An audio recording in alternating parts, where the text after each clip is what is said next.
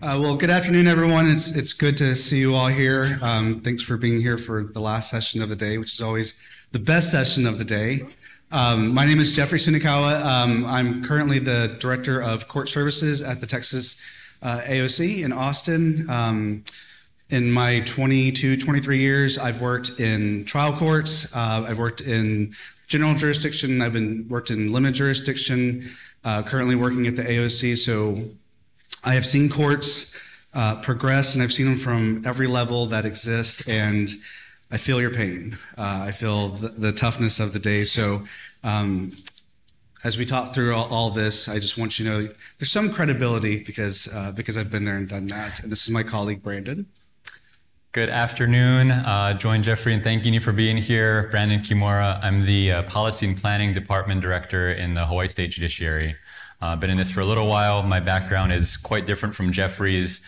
I also have been in courts at different levels, but more as a practitioner. I was a litigator in Indiana for a little while, did a clerkship at the Indiana Intermediate Court of Appeals Chief Judge, practiced civil litigator in Hawaii for a little while, was in chambers with our Chief Justice as his staff attorney and special assistant. And then went to our state court administrator's office where I served for a while as special assistant and deputy state court administrator for 6 years. So all in the AOC, my time in the trial courts has been in the courtrooms as a practitioner, as a litigator. So different experiences, but I hope that you folks can glean a lot from our different perspectives here, and looking forward to the discussion. So thanks. So courts and technology, I don't think anyone ever thought those two words would be uttered in the same sentence, because courts were always the exact opposite of technology. We didn't use technology. We ran away from technology. We were a industry that was built on human interaction and papers and ink and those types of things. It's just not the case anymore, right? Things have drastically changed in the last 30 years, last 20 years, definitely in the last few years. This image that you see is a product of artificial intelligence. Just typed in that exact phrase, courts and technology, and that's what artificial intelligence thinks, that people will be replaced with robots. We'll still use courtrooms, but we won't need to be there, and we won't be needing to do all the processes because it'll be done for us. But I think we can all agree that there has been some positive progress between the courts and the digital age. The introduction of a lot of new technologies that are making our jobs easier in some ways and difficult in some ways. So we're going to kind of take that journey from kind of where we all started, and then talk about where we're going to, and things for you to think about as we're making this journey, right? So we can't necessarily just jump in the pool of melding our courts with technology and just assuming it's all going to work. We see some of these struggles when we talk about workforce. So we'll talk about how strategic we need to be with workforce challenges.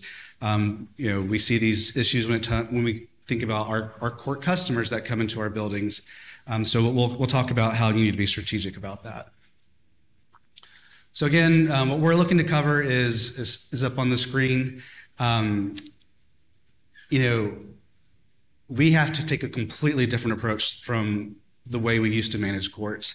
It used to be we just filled positions, right? We knew what our needs were. We knew what the basic job requirements were, but that's just not the same anymore. We're not able to fill the positions.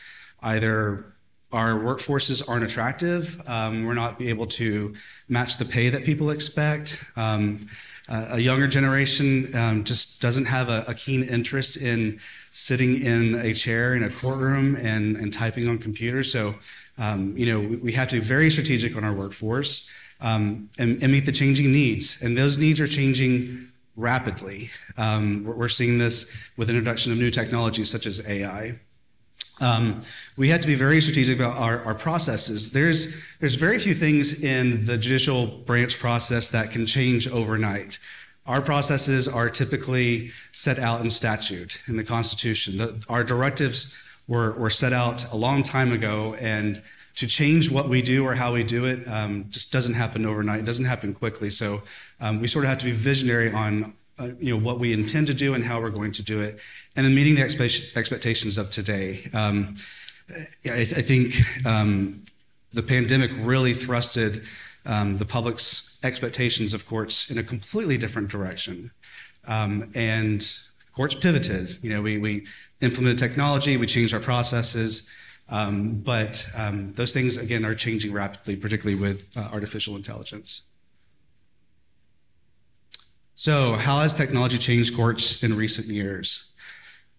This is the life of what you used to have in courts 30 years ago. All those people that you interact in your grocery store, those are our customers. All those people that you pass by on the street, those are our customers. All walks of life, all educational backgrounds, speaks English, doesn't speak English, speaks a dialect you've never heard of, finding interpreters. That was our struggles before. That was kind of what we dealt with before. Our business was 8 to 5. I mean, are our businesses 8 to 5 anymore? Does the court stop? Do the functions stop? No, we have, e-filing allows attorneys to sort of continue to work and get their documents to court at all hours of the night and all hours of the day. We have technology problems that pop up at 6 o'clock in the morning, and it wakes up our IT directors, and they're dealing with that. As much as we used to think that we open the doors at 8 o'clock and then lock them at 5, court processes have really gone outside those business hours. Traffic and parking, that used to be like the hallmark of what we dealt with. How did we get people to our courts? How do we get hundreds of jurors to report to a single location on the same day, in addition to all the other people that need to be there? At the same time too, correct. That truly was like the hallmark problem that people dealt with. How do we efficiently bring people to the courthouses and deal with things like parking and those types of things? And the security has always been an underlying issue of problems we face in our traditional courts. So these are what we always consider the big problems of courts. This is what we spent hours dealing with. This is what we had meetings dealing with. We also just dealt with the volume of cases coming in. I remember working in King County Superior Court, our chief civil court. On an average day, they would get filings from the floor probably to about here, because asbestos cases, high-level civil disputes, binders this thick. That was a typical chief civil courtroom when we didn't have something like e-filing. So we were dealing with, how does the mailroom handle that? Dealing with things like formatting and legibility. Legibility was an issue before, and those things have really changed. Again, that was the traditional court, and we're no longer living in a traditional court environment. So what is really driving all these changes? Do you feel like when you go outside that everywhere you look, there's a camera staring you in the face? Like wherever you go, there is a camera now. When you walk up to your neighbor's house, there is a camera that you're looking into. And it amazes me, street corners. If you just happen to go to a downtown street corner and look up, I don't know what half those devices do anymore. I would typically recognize like a speeding traffic cam. There's a ton of cameras out there now, and I don't know what they're doing or what they're capturing or who's using it, but those are everywhere.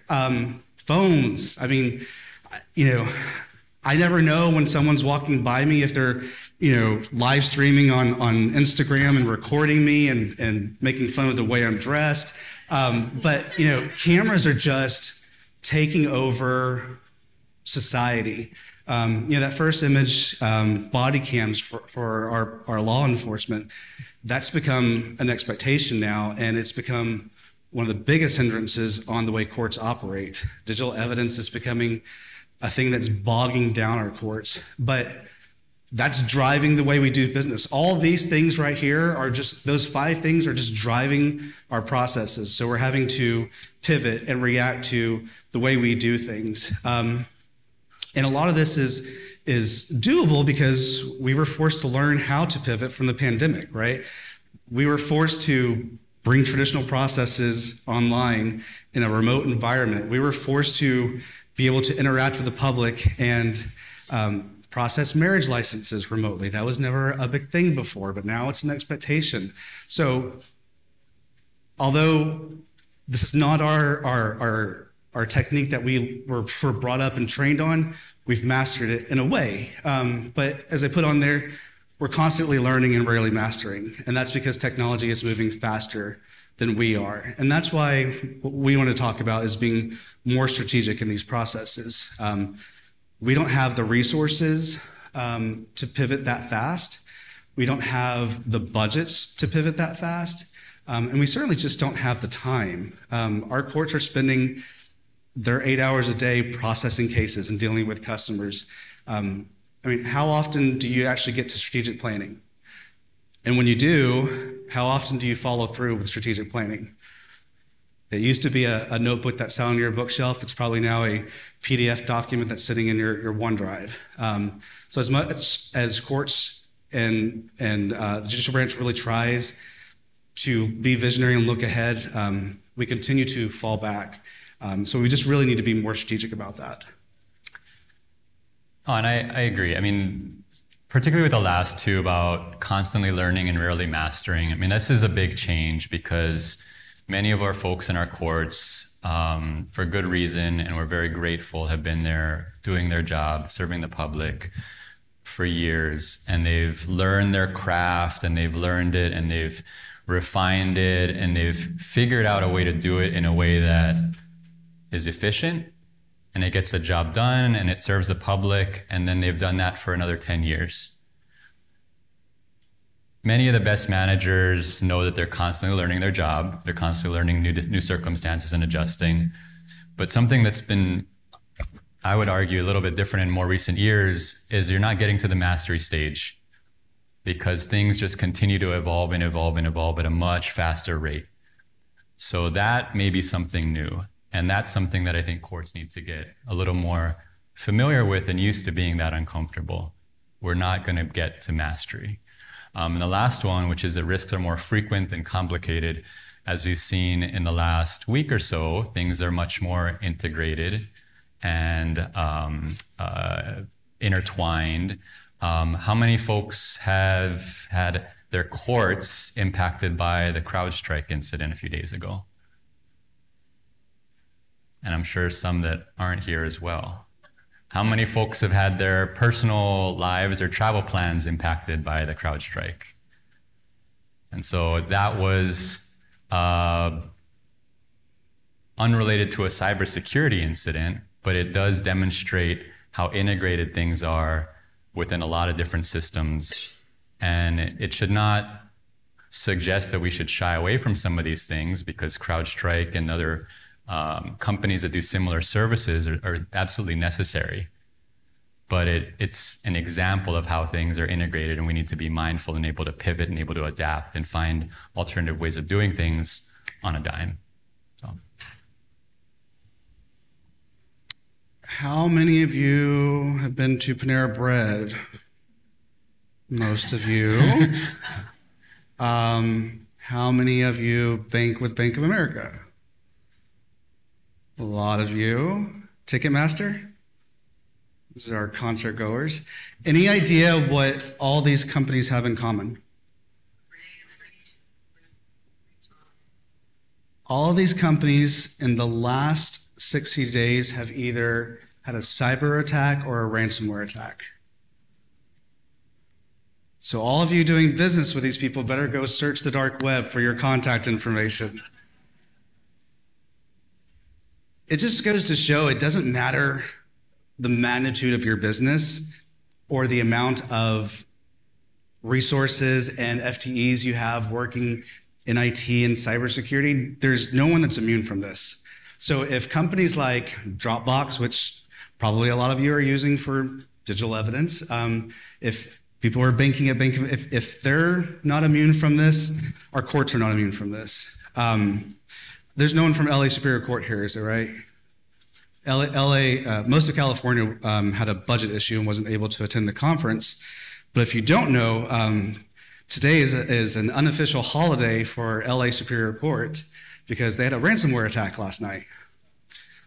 And every court in LA is shut down today. So if any of you know David Slayton, he's crying on someone's shoulder right now. So again, doesn't matter the magnitude of your jurisdiction, large or small, you're not immune to it, and it will likely happen to you. And these are the challenges that we're all facing in this new age, right? Digital is supposed to be helpful for our courts, but it's taking down major companies like this. It's taking down major courts like LA Superior Court. It's taking down our airlines the last few days. I just kind of put that out there for you just to start thinking of, you probably hear it in the news, but it's starting to hit closer and closer to home, especially when you couldn't get here. I've had the question of whether or not I can actually get back home on Thursday. I'm not sure. We all might be stuck here on Thursday because our flights are going to be canceled. Just saying. At least there's good food, right? But this is something that everyone just constantly has to be working at. We constantly have to be making sure that we're protecting our data. And that's, that really should be the forefront, all the data and the private information we're collecting, making sure people feel like they can trust the courts with that data. If we're forcing them to come in and forcing them to provide that information, then we should be safeguarding it, and we should be doing all we can to safeguard it. There are a lot of best practices out there. A lot of courts have been through this. Texas was hit with a ransomware attack just a few years ago. Alaska was hit with a ransomware attack just a couple of years ago. Georgia was. So again, just be prepared that technology does have its side effects that we should be aware of. So these are just some really small steps forward that courts have made in technology. And I say very small because I think there's a lot more larger advances. Court apps have become probably not as common. I don't think a lot of courts have the resources to develop court apps, but I know a lot of courts in California have their own court app.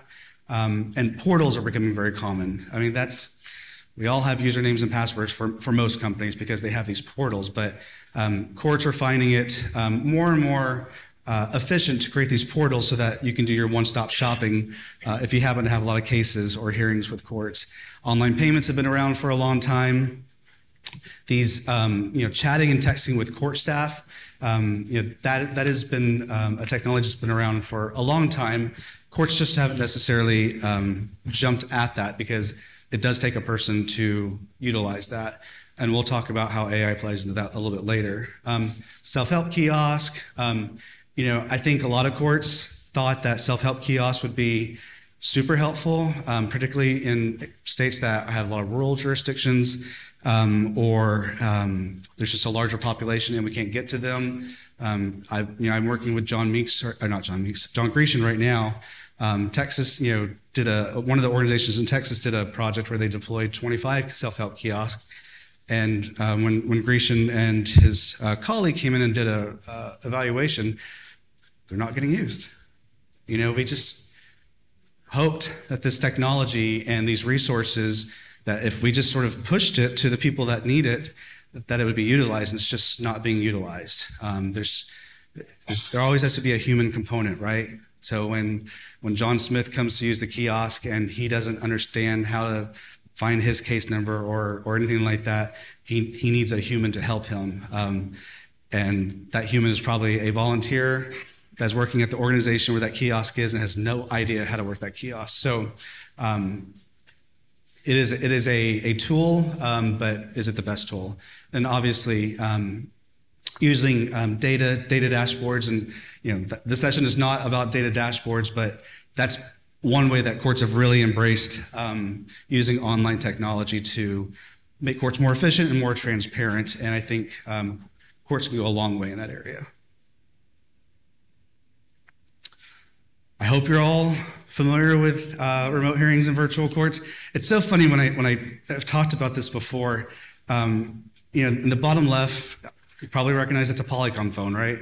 When I was working early in the courts, we called them space phones because back in the day, that was like the coolest thing. And if you were a courtroom, you were lucky if you could get your hands on a space phone. I remember in Seattle, we had 51 judges. I think they all shared 5 space phones. So you would check it out and move it from courtroom to courtroom. But that was the coolest thing, for remote technology. But it also just shows that remote technology has been around for a long time. We've had the ability to bring people into our courtrooms remotely for years. Telephone has always been that mechanism, and it still is that mechanism. A lot of, back in the day, a lot of mental health hearings were conducted virtually. It was sort of the early adopters of video technology because courts were afraid to allow public into the same room as those with involuntary treatment types of hearings or mental health hearings. So those were early adopters of video technology, but phone remote technology has literally just been around forever. And I think we forget about that, but this is sort of the evolvement of remote hearings, of virtual hearings, where although, a lot of states and jurisdictions are taking those steps back because, things like this are complicated. Wheeling in TVs, getting access codes, and then just the sheer exhaustion of sitting in front of screens. There are a lot of courts that are going back to step one, and there's nothing necessarily wrong with that. It still works, and it's the traditional process. But there are times when it's probably not the best approach. And we're just, a lot of courts are still just embracing this type of technology where we don't all need to be in the same room. If the purpose of bringing everyone together is to share information and share content, I don't necessarily need someone sitting across from me. So again, it just depends on the circumstance. Yeah, and I'll add, there are rational, legitimate reasons for the court's historic and current approach to some of these things, of course, right? So it's, as a litigator, as a practitioner, as a court who's dealing with people's rights and, perhaps often the worst day of their life and rights under the Constitution or significant things under the state laws, that's a very compelling reason to want to have somebody there and present and fully engaged, to invite them, give them that opportunity, and often sometimes compel them to be there. That said, one thing that, as Jeffrey kind of alluded to, pushed courts forward light years ahead is the change in societal expectations. Courts were not the only ones that were reluctant to move forward, but particularly during the pandemic, if we didn't, we would have been the only industry.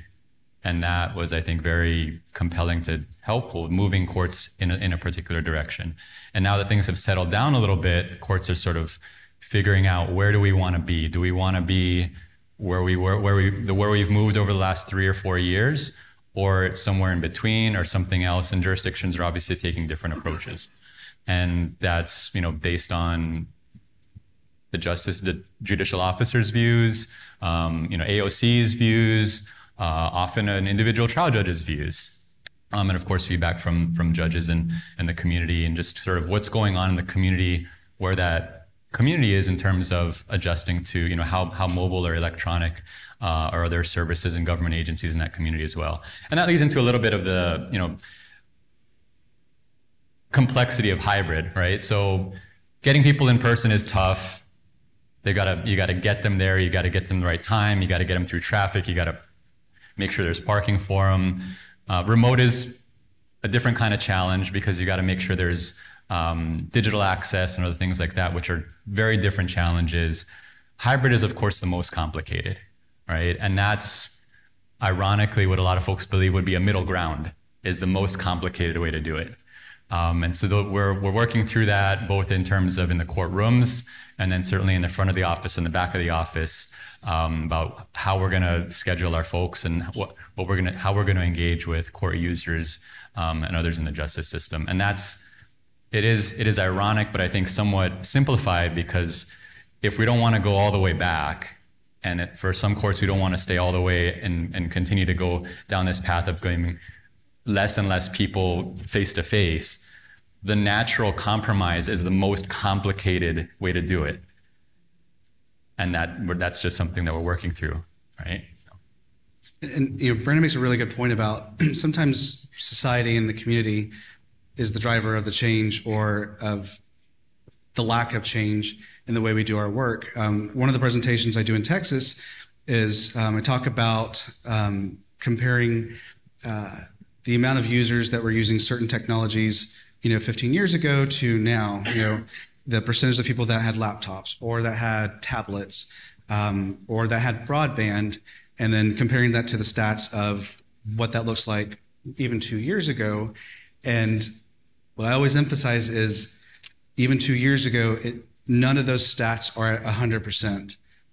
That means there is a certain percent of people that lack broadband, that lack technology, that lack access to a phone.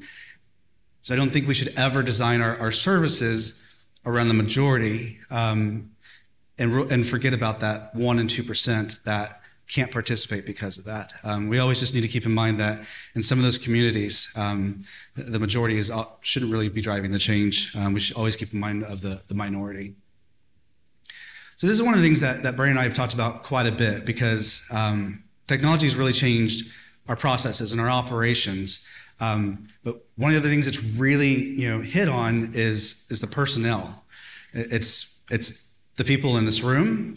It's the people that are back at home, doing the work that you would typically supervise and manage. It's impacting the stakeholders that are coming into our work establishments to get the work done. And those expectations are really changing. So, one of the first recommendations that came out on the study of virtual hearings was the role of a technical bailiff. 20 years ago, what the heck is that? The bailiff really has no role other, in some jurisdictions, they're security. They're there just to kind of keep peace and order in the courtroom. In other courts, they're more of a judicial assistant, helping to be a in-between between a clerk and the judge, or receiving paperwork in the court. These days, they're expected to schedule Zoom hearings and tell people that their camera is off, or tell people to clear their cookies and cache. Like, all of a sudden, this term technical bailiff came out, and we're expecting someone to perform those job duties, but no one has the extra resources to create an FTE just to do that type of work. Our judges in the last several years have been technical bailiffs. I hear over and over from judges about their frustration that they spend so much time just trying to get parties together on a Zoom call where you can see and you can hear and they're fully clothed and those types of things. That still happens to this day. So, all these positions have changed. Attorneys, the expectations of attorneys has also just evolved. We expect attorneys to do more than they used to. And I think that was always sort of a wish for courts. They always wished attorneys would take an extra step and do things for themselves. But it seems like often when attorneys come into courtrooms, they're just juvenile kids who have no idea what they're doing, even though they went to law school and they know what the processes are. They depend on court staff to get their work done for them. But technology has just really impacted the way all those people do their work. And who's teaching this? Are we still being taught anything? We had this conversation at work, rolling out new software, and someone asked, when's the training? What training? We don't do training. And that's the sad part, is that there's this expectation that all humans can just figure it out. That whatever new technology, whatever new software is rolled out, whatever new process is, that we'll just figure it out on our own time. Digital learning is not for everyone. There is a lot of that out there.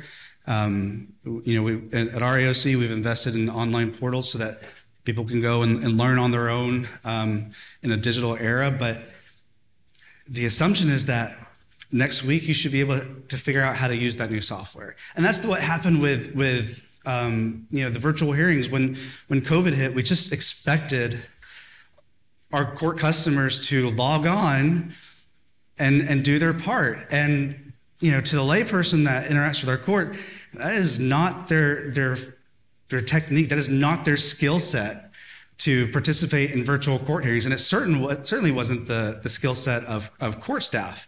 But then when we think about judges and staff and attorneys, our concern should be, do our judges know how to run a courtroom? Do our judges know what the current law is in criminal and civil? Do they know how to do their job as a judge? They're not going to go to their new judge training and be trained on how to set up a Zoom hearing, or how to troubleshoot sound issues. And I think that's really falling on us. We're now becoming the SMEs to train our judges and our staff on how to do everything. And that has really been a thing that has changed a lot in the last 5 or 6 years. Yeah, and this slide is really just to, I guess, highlight that there are new opportunities in recent years for training, education, and development, and primarily in the area of education. I'll distinguish the 3 of them in a moment. But in the area of education for our staff, you've heard a lot so far, and you'll continue to hear about NACM's core curricula and how that may provide a really solid foundation for any court professionals and anyone who works in the court. There are new educational pathways for future court professionals. The programs at traditional educational institutions at universities have fallen by the wayside over the years, but there have been other areas that have picked it up. One of them is the National Center's Institute for Court Management, which provides phenomenal opportunities. Of course, NACM's core, NACM and other organizations have lots and lots of webinars on very specific issues, which is different than it was 5 years ago. It's a very, very different landscape. And of course, online education, whether it's external, such as like Coursera or other similar sites, or internal sites like Jeffrey was alluding to, a lot of courts have their online education site. The educational pathways, so that, because of the things that we're talking about here with technology and other aspects of courts and the justice system changing drastically, there are new generations of professionals. There are also different opportunities as licensed legal professionals grows in influence in different states. These are where folks who are licensed paraprofessionals or folks who are certified to do a particular job, but not a law degree, but they can do significant amounts of very impactful work. Many more states are sort of acknowledging that, training that, and certifying them to do that particular work, which can be a huge help on bandwidth for court staff, lawyers, and others in the community. Can be very impactful. So another moment on training, education, and development, and that to me is significant to distinguish the 3, and it's really most significant to ensure that us and our staff have enough in each of those 3 buckets. So training is how to do your job. Do you have enough training so that you know how to run a Zoom hearing or a Zoom meeting or whatever it is? Do you know how to enter the case information in the case management system and other training that you have for a new employee? The education are more of the foundational aspects. This is why we do things this way. Purposes and responsibilities of courts, budget, fiscal, case flow and workflow management. Those are the kind of foundational pieces of how we do and why we do what we do. And the development are the professional development opportunities. These are the special projects from a supervisor that help they assign you so that you can grow. These are coming to NACM conferences so that you can meet other people and expand your mind and your imagination and see what else is out there and what might be possible. And so training, education, and development are often, people use the words interchangeably and, oh, that person is doing one or the other. But I clarify the 3 of them, and this is just my framing, if you will, but I clarify the 3 of them because I think they're 3 different, and each element is important. And so if you're identifying that, perhaps to help one of your employees or to motivate one of your employees or any of the other good reasons to offer them some of these things, try to identify what it is that they might need more specifically. Do they need a little more training? Do they need more education, or do they need some kind of development opportunity? If you're a manager and you sent someone to this conference, good for you.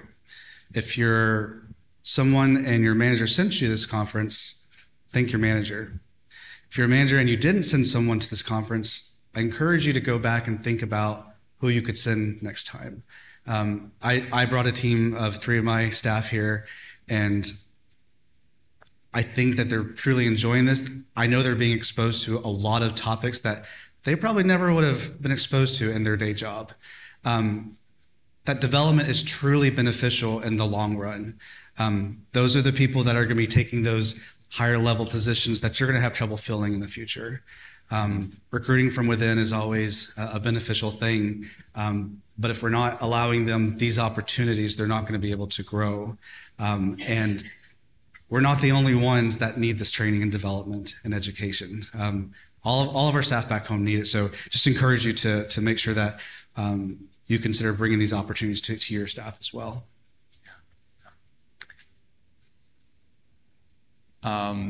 Paradigm shifts in skills and experience. This sort of elaborates upon that just to sort of acknowledge that the skills and the experience necessary to do the job today and the job of tomorrow is not the same as the job of yesterday. The traditional skill sets that folks who worked in the justice system had are essential and critical and remain important, but they're a smaller and smaller portion of our entire mission. Doesn't mean that's lessening in importance. It means that other things are growing in importance, and we've got to do those things too. We've got to find a way to do them. We've got to find a way to do them efficiently with limited resources that we have. And so, one more concrete area is job descriptions. And I know for our court, and Jeffrey's mentioned for his, and I'm sure for many of you folks, as a vacancy comes up, or maybe even if it's not vacant, we're revising job descriptions. The jobs today are very different, and they're going to continue to be different. If you're fortunate enough to have a handful of vacancies, or I guess in some ways, to be creative, or thinking about the future, then you may think about, okay, strategically, what is going to be the job 2 years from now or 5 years from now?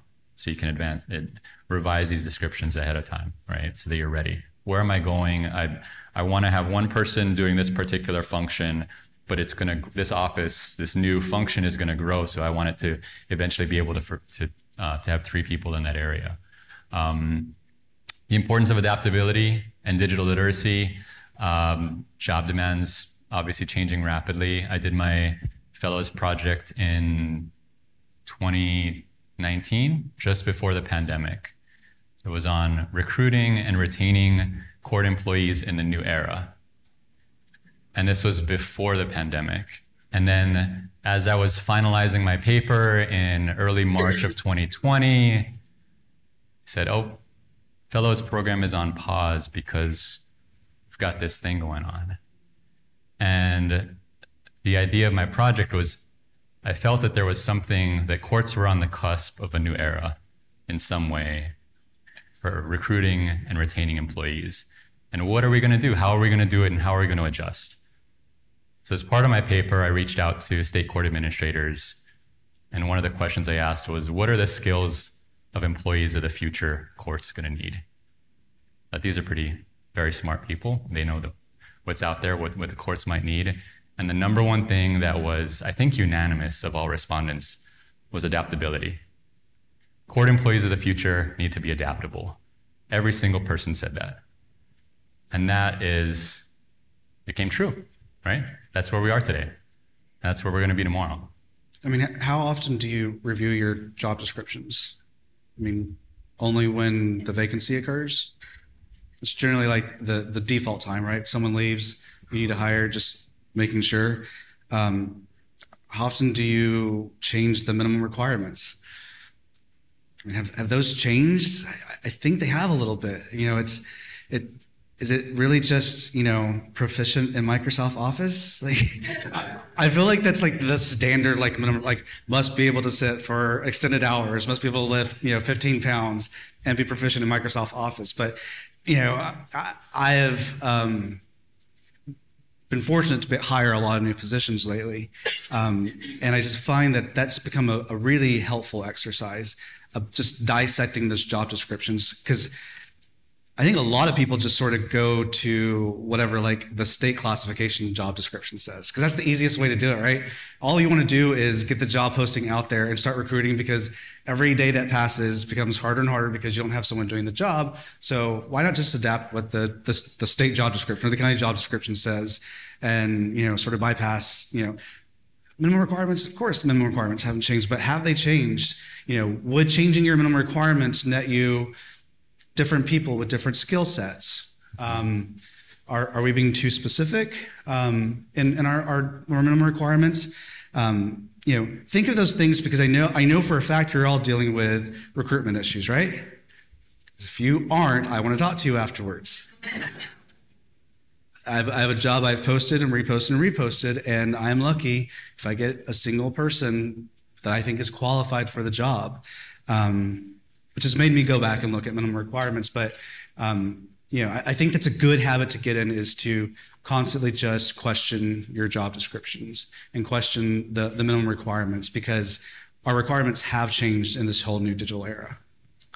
And as we kind of shift to part two, is the more strategic portion of the presentation, just how we're thinking ahead. I mean, just another point on the job descriptions, and think about what the functional needs you might have in the future when you're revising them. And so, as an example, how will our courts need to adjust to AI? Well, we have an AI guide that's coming out, you should read it. But that may inform how you, whether it's revising a specific job description or think about your work unit or how your work unit relates to other work units in your court or at the AOC. Where are you going to set up an AI type related job?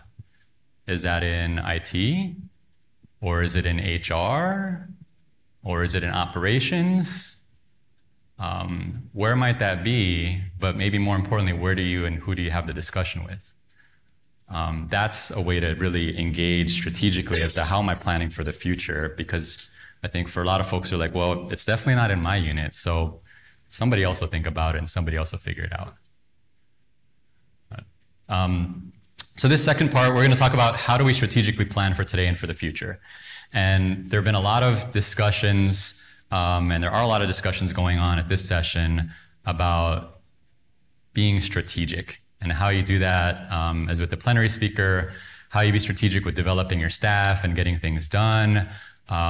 There's, I think, a session either going on now or will be about implementing a strategic plan. Ken did a phenomenal presentation also about strategic planning. Ours is how to be strategic with the idea that technology is coming at us fast, and it is here, and some of us are more ready than others. And how do we not only react effectively, but hopefully drive it and be the future towards, using, I think, Ken's term, the preferred future of the courts. Right, so that's where this part two is about for our technology. And this is quite small for folks in the back. As a reminder, we have this in the slides. The slide deck is in the app. Strategic thinking about now and the future. The strategic sixes, these are 2 sets of 6 questions that are from ICM's Visioning and Strategic Planning course, which is a phenomenal course, and it's just outstanding. The first 6 is, these are really to help you identify a line of sight. And so as we talk about the world changing and technology changing and our operations changing and the people we interact with changing, and are we adjusting to society or are we just following the laws, and different views on some of these things, and new employees, and what are the purposes and responsibilities? These 6 help us develop a line of sight so that each of the employees understands how they can be connected to the mission of the courts and the purposes of the courts, so they understand what everyone along the chain of command, if you will, is identifying and thinking about. And it's just a really good discussion to have. So just I'll just read out for folks in the back. What is the court here to do? How do your various roles contribute to what the court is here to do? What should we be held accountable for? What should you be held accountable for? Just sort of imagine having that conversation sitting across from someone in a one-on-one. And you're like, I'm your manager, I'm here, let's talk. I'm interested in feedback and I want to ask you some specific questions. What should we be accountable for? Okay, they've shared their thoughts. What should you be accountable for? Just think about how powerful that kind of discussion would be. What are the major challenges to your work? And what do you need to do your work better? This is not about a confrontational issue. It's not about a gotcha to folks you're having this discussion with. It's identifying the barriers so that you can help, right? And whether it's someone who's reporting to you or a colleague, to help understand where people are coming from, what's challenging them, and how we can move forward. And relatedly, you might think about how technology fits into this discussion. When you ask, what do you need to do your work better? you can sort of have in your mind, might there be a technological tool that I can use to help this person, right?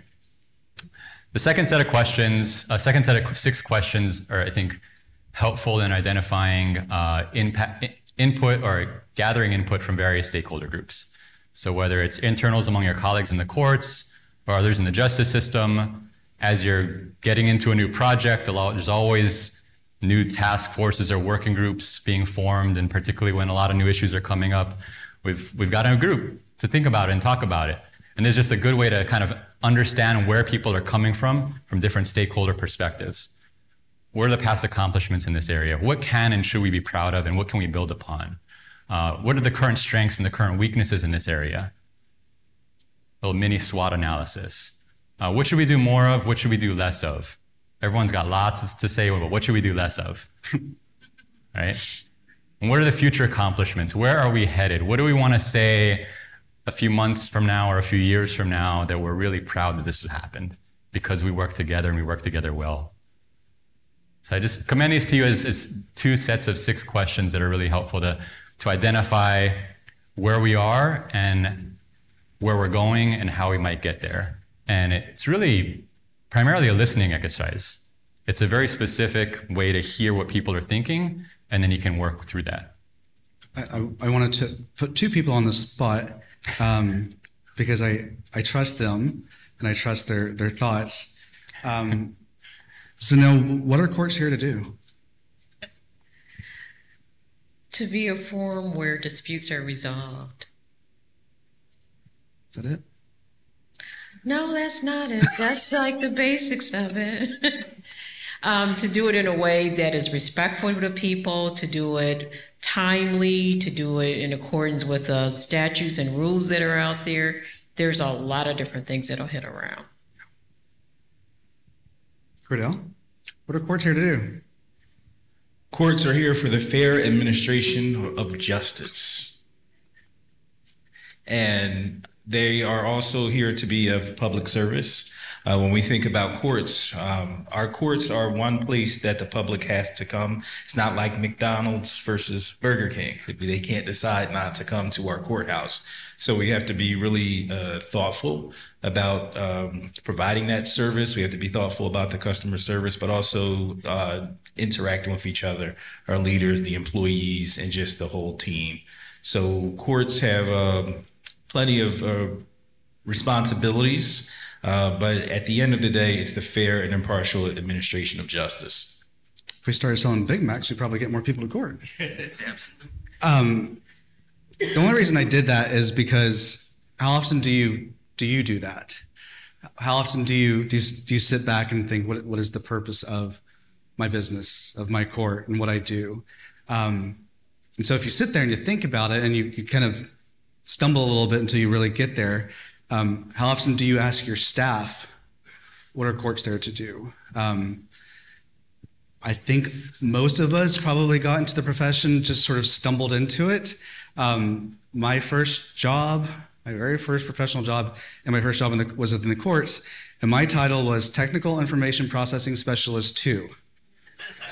I was super proud. My job was to contact all 51 courts in King County and find out what they were doing that day and input that on a legal-sized Word document called the Daily Calendar, and I would print about 200 copies of that and put it in the lobby for people so when they came to the courthouse, they knew where to go and how to find what they thought they were looking for. That was my job 22 years ago.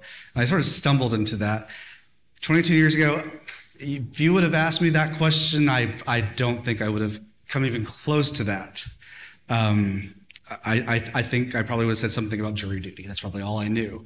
But I think, as a strategic step, it's good to have those conversations with your staff. Do your staff understand their role in the court? Do they understand their purpose in the courts and what the purpose of courts are for? Make them appreciate their role a little more, because that will help downstream. The more people understand why they do what they're doing and what they're being paid for, the more they might appreciate it, especially on those days when they have those irate customers that come to the counter, or the person that cusses at them and hangs up on them on the customer service line, reminding them sort of their purpose in the greater picture. So the vision is that courts are a service, that we provide a public service, that we are here to serve. We say that a lot. We're public servants. We're just here doing our job. But the reality is that we're a service. So we are here to help and to serve. And this starts with understanding or calibrating our views of resources. And I would sort of challenge all of us, myself included, because we all have those days, to get out of a scarcity mindset and towards an abundance mindset. And the scarcity mindset, I find, is particularly common in courts, where we are so consumed or obsessed with our lack of resources. I don't have enough people, I don't have enough money, I don't have the right technology, I don't have enough time. And most of that, if not all of it, is true, at least half the days. But I would challenge us all to expand into an abundance mindset. Think about what might be possible. Think about what Zanel and Cradell were saying about our very compelling mission, what courts are here to do, and how do we use technology to get there? And I'm not saying it's cheap, but I'm saying let's use our imagination and think about how we might get there. And when we're talking about resources from your local court or your local funding agency or a state legislature or some other thing, have a list. You don't need to present the list all the time, but have thought about it so that if the opportunity strikes, and it will every economic cycle, you're ready, right? So I challenge us all to think about that. And I think it'll make work a little more enjoyable as well, right? And we all have those days. I just wanted to share a little bit of that, because I find that the scarcity mindset is just replete everywhere in every court I've ever been. And that's just really unfortunate, because we're here to serve. So, yeah. User-centered design and approaches. So just more specific ways to think about how we're here to serve others. What do our court users need? What do they expect? We've talked a little bit already about how we're not just here to provide the minimum statutory or constitutional requirements for folks. We're here to understand what they need to get by. And also, particularly today, we're here to meet their expectations, which are often quite high, right? And sometimes we can't, but we've got to understand it. And we've got to think about it. We've got to try. Can't just, sorry, I'm just here to follow the law and nothing else. Sometimes that's appropriate, sometimes it's not. How about other users? Beyond just the court users, the various stakeholders of folks that come in our court, and I think in each locality it's different. But all the different people from all the different backgrounds and all the different jobs that they might have coming in our front door, and all the different people and all the different jobs coming in our back door.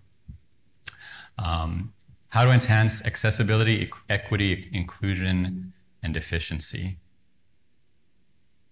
I think just think about that question. I mean, how we haven't asked that enough today. And we certainly haven't asked that enough over the history of our courts in our country. How are we going to answer that question in the future? And think about it now so that we can get ready, right? A trauma-informed approach.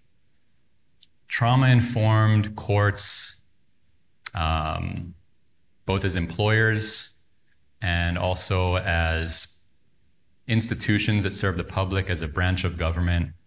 How can we, as an institution, become more trauma-informed in our approach? And in particular for this presentation, what might we use technology for to get there? Relatedly is psychological safety. And we'll get to a little bit later about how, engaging employees. But the psychological safety, I think, is a key concept to think about as managers, as we're thinking about engaging our employees and as we're thinking about engaging with court users. Providing psychological safety to folks will just sort of unleash hidden potential in people.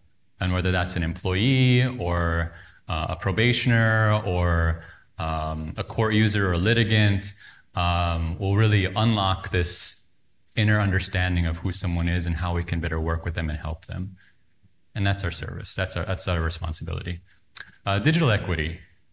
We've talked, and folks have, I'm sure, heard and read many things since the pandemic, especially about digital equity issues and how we can't shift courts completely 100% from traditional or in-person to digital, and due to some of the issues that we've been talking about. The impact of technological change on access to justice, and that's a similar long-running debate, especially in the last few years. And so, some of these things may not be new concepts, but we're listing them out as specific questions. So as you think about some of these things going forward, it's more concrete than, all right, I've got to think about what my court's going to look like 5 years from now, which may be a very, very difficult question to answer. So these are some specific things to get at. The only thing I would add to this is my only advice strategically is look who's at your table when you're having these meetings and these discussions. So when you start to think about your users' needs, it used to be just operations and administration at the table, and you would come up with a new idea and process. My advice is to always have the Roger Rands at the table. Always have your IT people there from the beginning, because those roles are really starting to overlap a lot. And I think, Roger, you'd probably agree that you're far more involved in the business process these days than, you used to be in your lane of IT.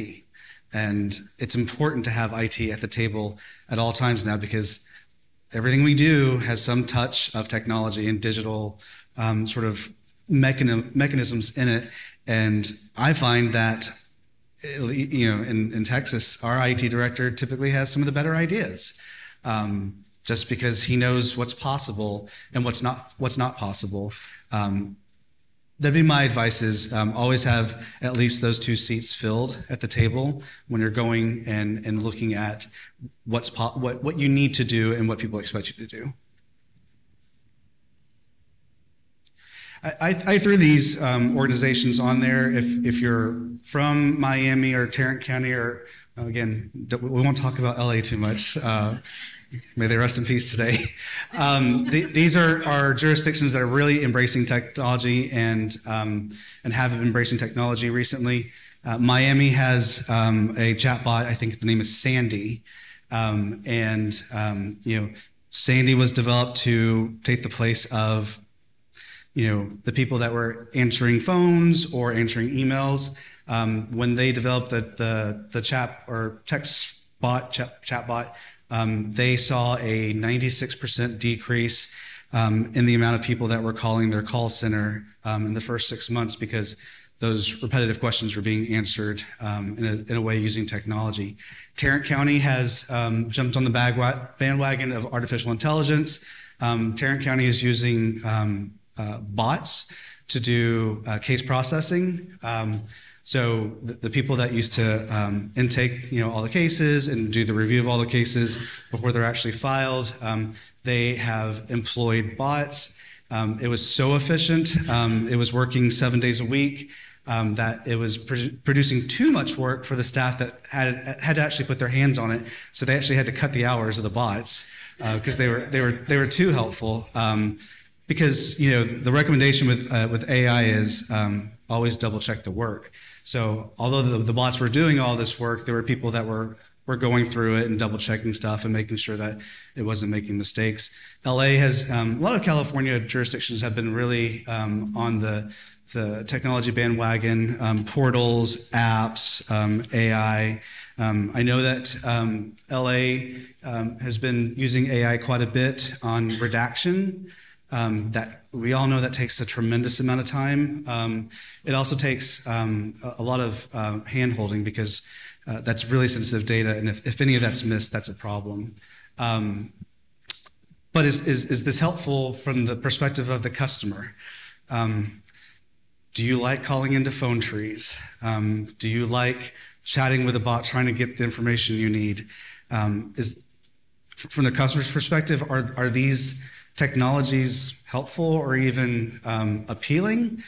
I think it really just depends on what you're trying to do and what they're using. I know that with the whole airline fiasco, a lot of airlines were leaning on their social media team to take care of all the fires instead of the people answering the phones.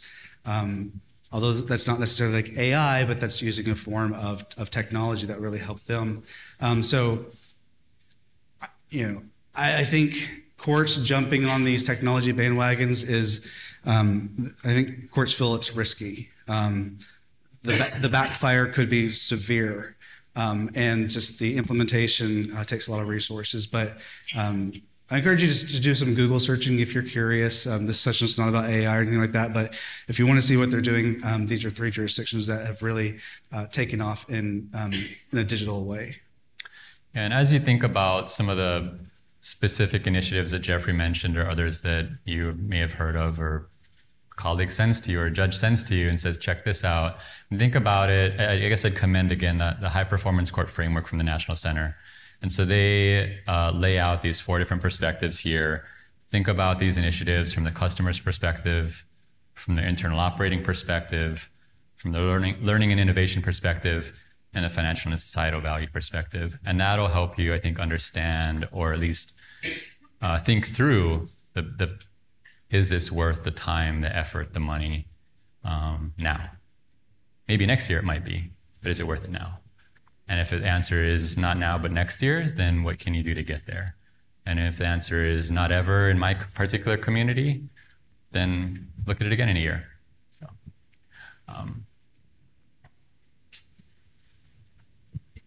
case management systems used to be, the way we always imagined case management systems were it was the document and information repository, right? It was where we stored all the information about a case. It's where we inputted in those black and green screens. At least that's what I grew up with. And I know a lot of courts still have that, but that's what case management systems were. They just stored the information so that we could get it later when we needed it.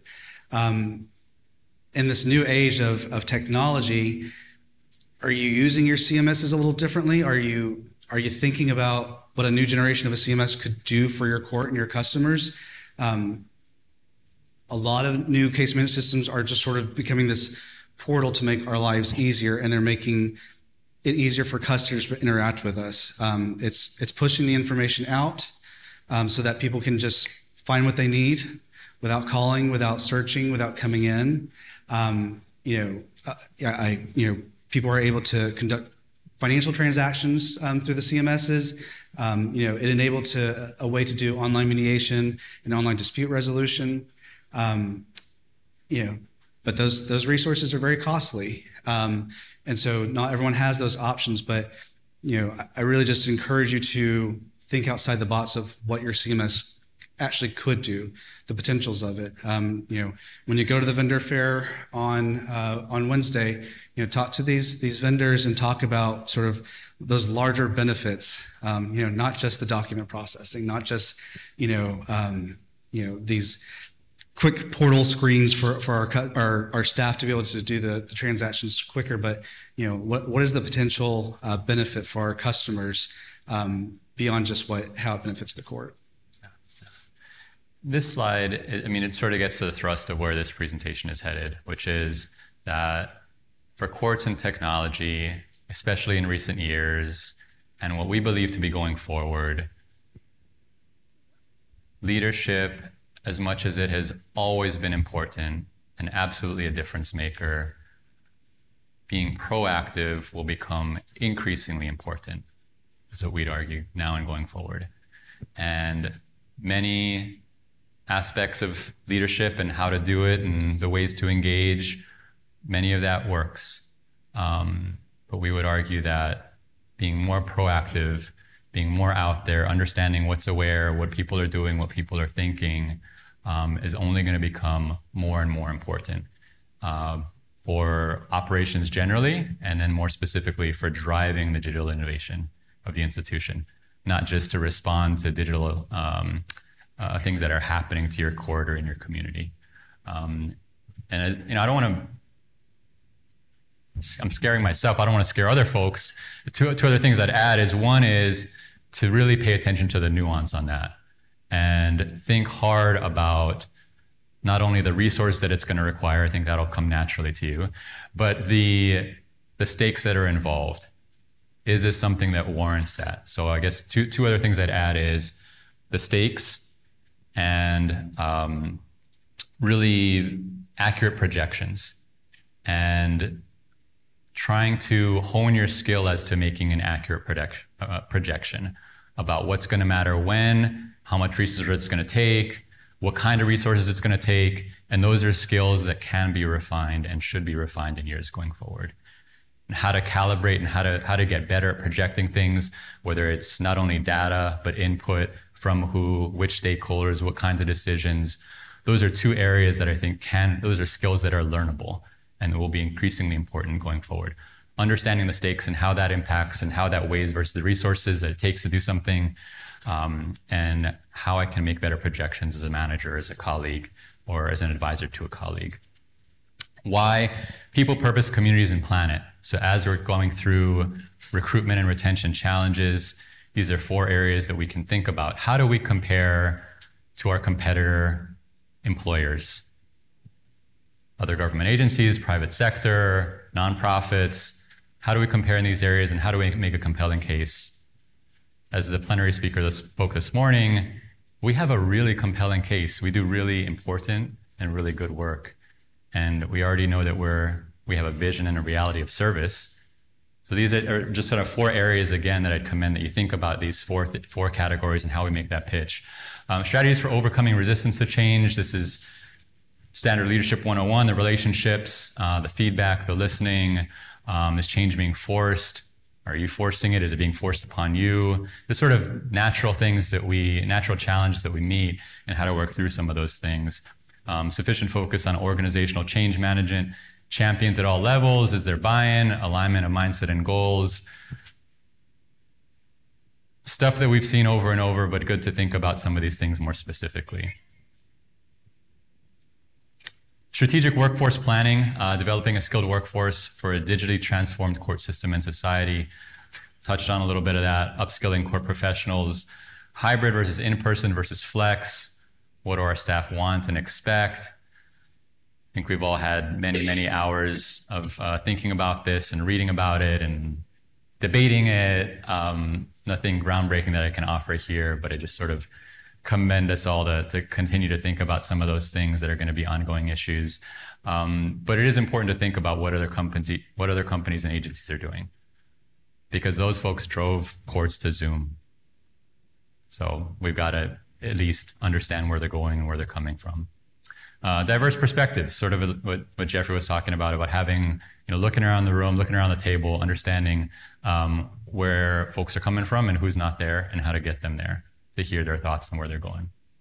New ways of collaboration among colleagues and partners, particularly during the pandemic when we were all limited by the amount of in-person engagement that we could have.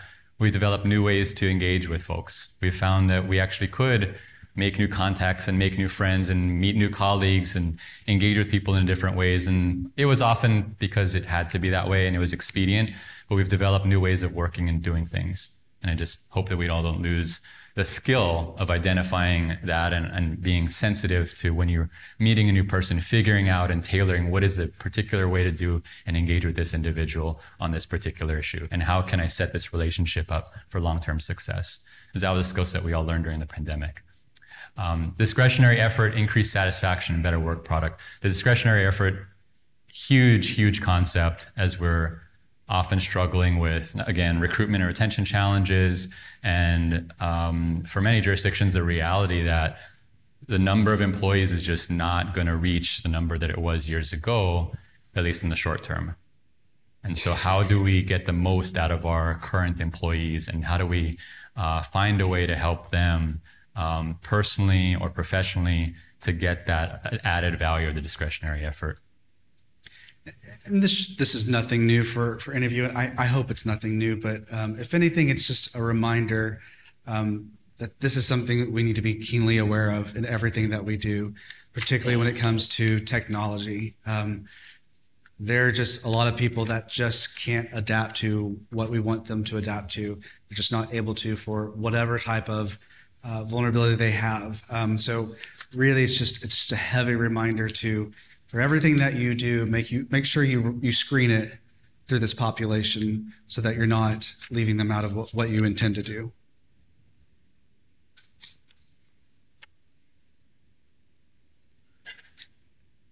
And this is, I think something that I don't know if we really think about is those environmental impacts. Have we lost touch with our society? It used to be a big deal for courts to go and be in the communities. It used to be a big deal to bring the judge and the clerk and set up shop so the communities could have greater access to our courts.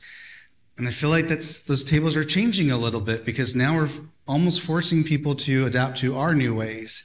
Although, it's an easier way in some ways, we're losing that personal touch. So just something to think about of being too digital heavy, being too tech heavy, and making sure that we still have some type of relationship with the community in which we serve. Yeah, and this slide again just sort of acknowledges that many of the traditional leadership tools continue to work very, very well. Continuous improvement, feedback loops, using data in your decision making, measuring success with performance indicators, testing, monitoring, watching, shaping the culture. Those things continue to work well. And so if you've been doing them, continue to do it. If you haven't, because your particular style allowed for a little less on some of these things, I'd sort of respectfully suggest we all revisit.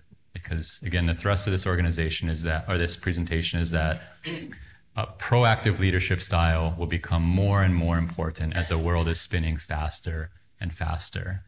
And proactive in terms of engagement, understanding what's going on in the world, in the community, with my employees, with my colleagues, with other courts and other jurisdictions. So if you have a crystal ball, pull it out now. I'd rather not be taken off guard like the pandemic did. So who knows what's next? I think a lot of us thought what happened 4 years ago was the worst thing possible. Is it? Was it? What happened a few days ago the worst thing possible? The whole presentation is about being strategic and looking long term and being visionary and being able to pivot for what happens next, because we don't know what's going to happen next. We don't have any control over what happens next. We're not driving the change, right? We're adapting to the change and the expectations. Are we prepared? Are we preparing our staff, our next set of leaders to be prepared for this? We're not always going to be there. Are your courthouses on fire right now? Do you have people taking care of your courthouses? That's why it's really important to be proactive and not reactive. We don't have the time nor the resources to be reactive. It's just not the best way to run our courts. Yeah. Just sort of wrap this up with our summary. We've all seen and experienced the new forces that are impacting the courts with opportunities and challenges. And it requires not just new and different tactical approaches and operational approaches to, in the early months of the pandemic, to do what we used to do this way, to do it in a different way, but to think about where are we headed. And that, again, to me, we've got to think about the world differently and think about our purposes and responsibilities differently vis-a-vis technology. I mean, think about Zanel and Credel's wonderfully eloquent responses, and how would you answer a similar question and say, all right, how do I use technology to do those things? The evolving roles throughout the system, we haven't been static for any of our jobs in any part of the court, and it certainly has been similar in other parts of the justice system as well. So think about some of that, the importance of leadership again, the importance of keeping your eyes on the purpose and strategically thinking about how you're going to get there, how you're going to accomplish this purpose when the circumstances are different and the ground is shifted. The perspectives and the capitals, again, kind of reflecting back on National Center, wonderful scholarly work, just looking at things in a different way. It's a different framework to stand a little bit differently and to look at a problem or look at a challenge a little bit differently, and help sort of, again, explore our, different aspects of our mind to help us imagine what could be possible. I'll just end by saying, don't run from technology because you're going to lose.